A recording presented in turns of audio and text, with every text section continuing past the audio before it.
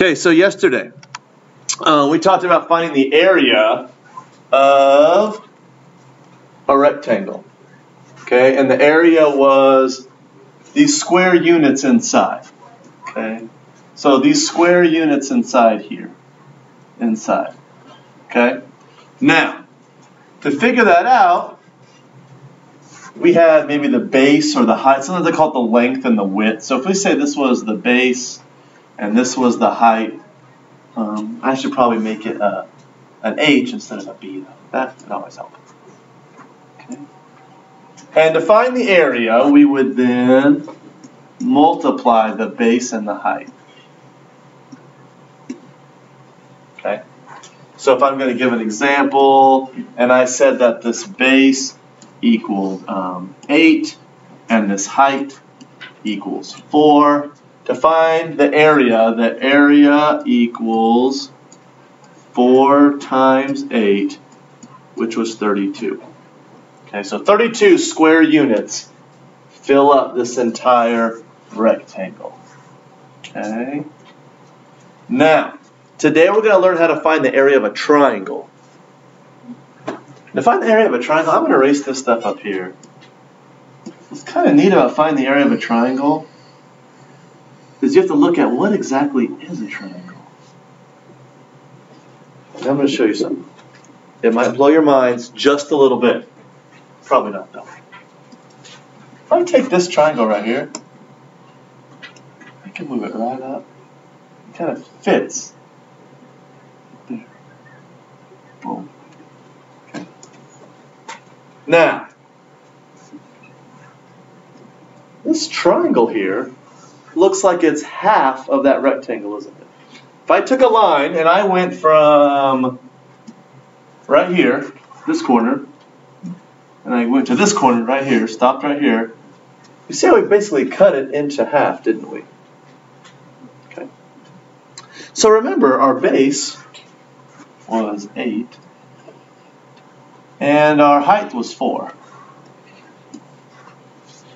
Can someone tell me what's going through their mind if they think they can figure out what's the area of this blue triangle right here? What's the area right here? Tell me how. Base 32. Okay, so you think this area of just this triangle is 32. But wasn't the area of the whole rectangle 32? And is this the same size as the whole rectangle? Jaden? 16. Why do you think it's 16? Because 8 times 4 is 32, and we have to divide it by 2.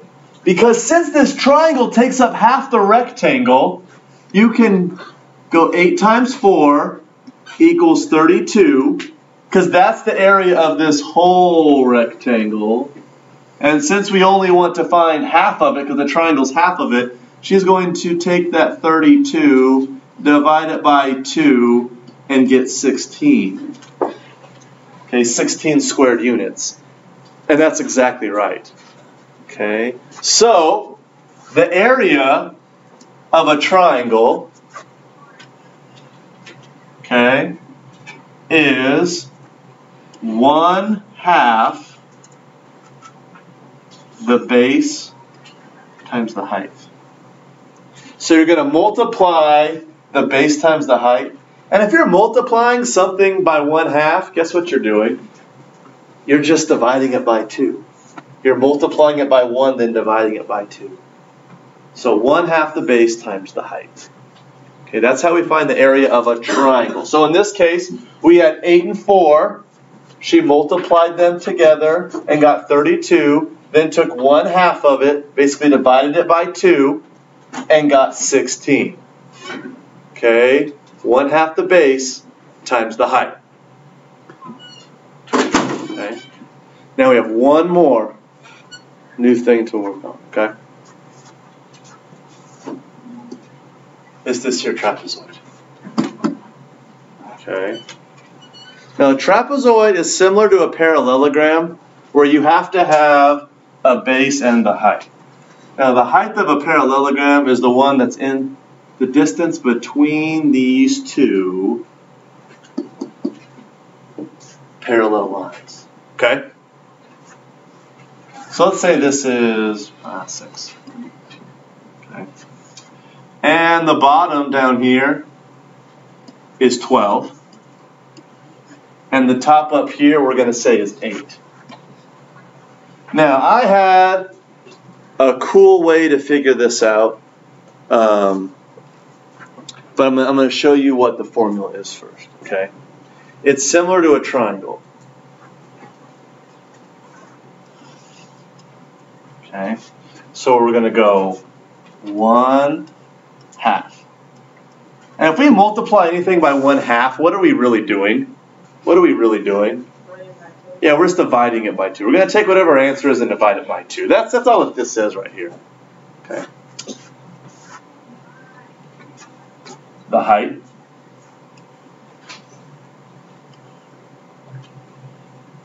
And guess what? We're going to add these two numbers together. Okay. So 1/2 of times base 1 plus base 2. Because look, if you add these two numbers together and then divide them by 2, what are you doing?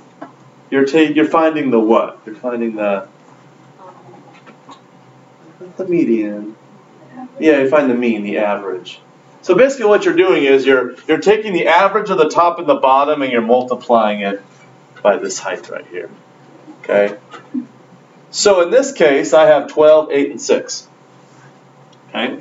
So I have my area.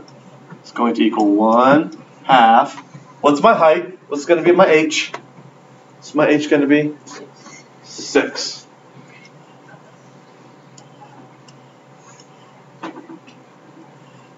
And what's 12 plus 8 equal? What's 12 plus 8? 20. 20. Okay? So, 1/2 of 6 is 3. Look, it's a new color. Take these two, and I have 3, times 20. What's 3 times 20 equal?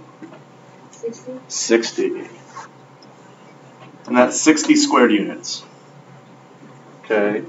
60 squared units. All right?